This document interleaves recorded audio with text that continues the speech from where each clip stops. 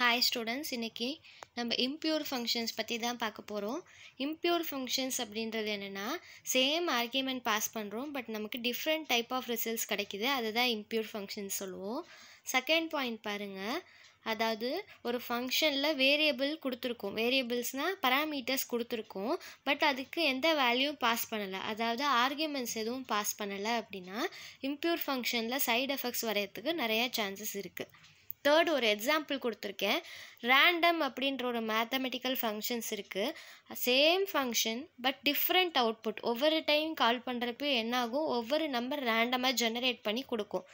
இதுதான் impure ஃபங்க்ஷனுக்கான example.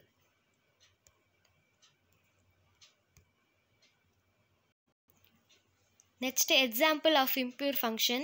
லெட்டுன்றது keyword, random நம்பர்ன்றது என்னது ஃபங்க்ஷனோட name. இங்கே வந்து ரேண்டம் அப்படின்னு சொல்லி ஒரு மெத்தட் கொடுத்துருக்கோம். அது என்ன பண்ணும் அப்படின்னா generate a number of its own.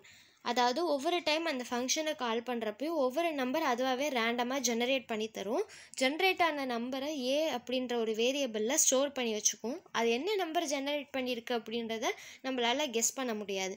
Next ஒரு இஃப் கண்டிஷன் கொடுத்துருக்காங்களா, ஏ கிரேட்டர் தென் 10 அப்படின்னு. ஃபார் எக்ஸாம்பிள் இப்போ ஏக்கு வந்து நம்ம 6ன்னு ஒரு வேல்யூ கொடுக்குறோன்னு வைங்களேன். 6 கிரேட்டர் தென் 10 ட்ரூவாக ஃபால்ஸான்னு செக் பண்ணும். ட்ரூவாக இருந்துச்சுன்னா ஏவோட வேல்யூ என்னவோ அதை அப்படியே பிரிண்ட் பண்ணும். ஃபால்ஸாக இருந்துச்சுன்னா 10ன்னு ரிட்டர்ன் பண்ணும். Side effects of impure function.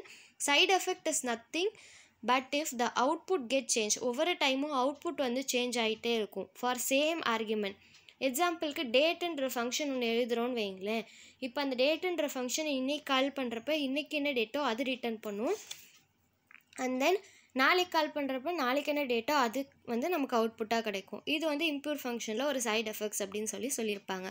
Same arguments but different output.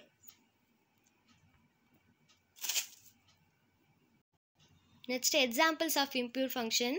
Square, லெட்டுன்றது keyword, ஸ்கொயர்ன்றது என்ன ஃபங்க்ஷன் நேம், எக்ஸும் ஒய்யும் என்ன parameters. ரிட்டர்னில் X into X plus Y. இது ஆல்ரெடி பியூர் ஃபங்க்ஷனுக்கு பார்த்தோம் பட் அங்கே ஒரு ஆர்குமெண்ட் தான் யூஸ் பண்ணியிருப்போம் எக்ஸ்ன்னு.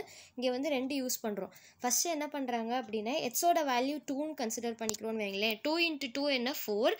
வந்த ஆன்சரோட ஒய்யோட வேல்யூ ப்ளஸ் பண்ணணும். வந்த ஆன்சர் என்னது 4.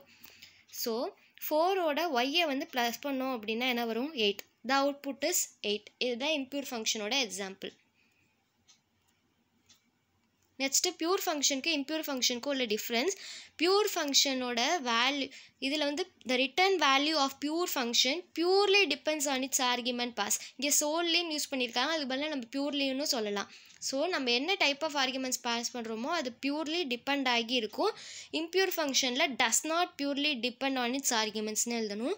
பியூர் ஃபங்க்ஷனில் எந்த ஒரு சைடு எஃபெக்ட்ஸும் கிடையாது. இம்ப்யூர் ஃபங்க்ஷனில் சைடு எஃபெக்ட்ஸ் இருக்குது.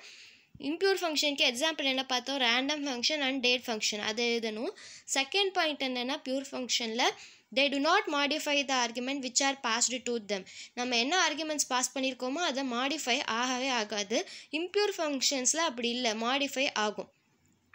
ஃபஸ்ட்டு பியூர் ஃபங்க்ஷன்ஸ்னால் என்னென்னு பார்த்தோம் போன வீடியோவில். இந்த வீடியோவில் இம்ப்யூர் ஃபங்க்ஷன்ஸ்னால் என்னென்னு பார்த்தோம், அதுக்கு எக்ஸாம்பிள் அண்ட் சைடு எஃபெக்ட்ஸ் பார்த்தோம். அப்புறம் difference between pure and impure functions பார்த்தோம். Thanks for watching.